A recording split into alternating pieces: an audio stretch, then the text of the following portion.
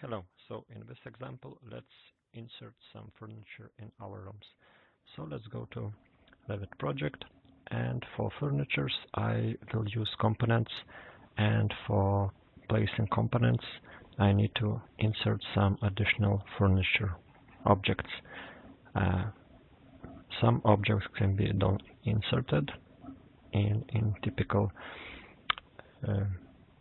template file, but let's say I want additional objects, so I go to Insert, Load Families, and from Family Library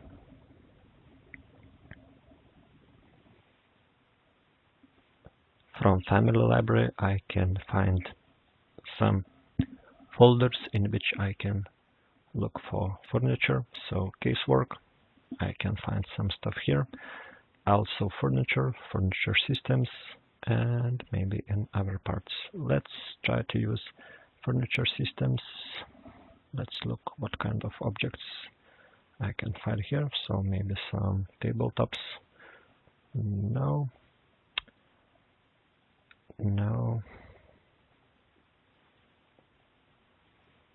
Okay, let's look for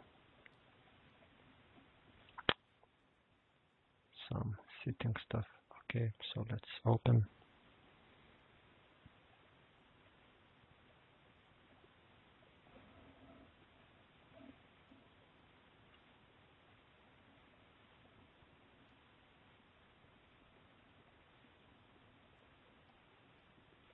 Okay, so I have some furniture inserted in my project.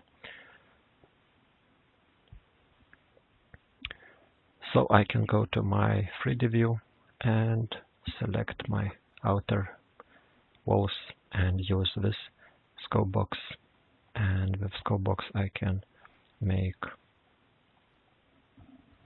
cutting of my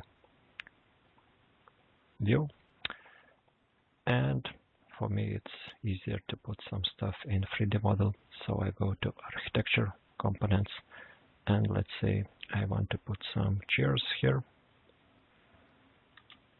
If I use space I can rotate chairs.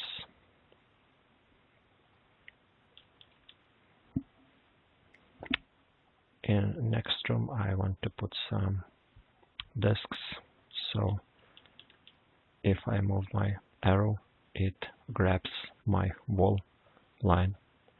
And next part I want to put some desk chairs.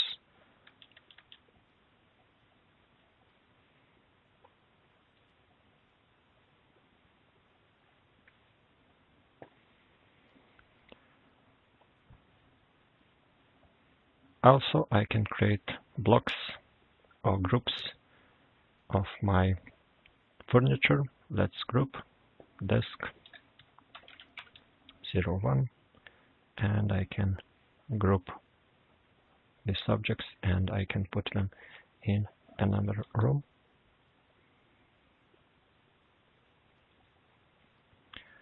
Let's move these chairs closer to each other. Maybe let's center them. Okay.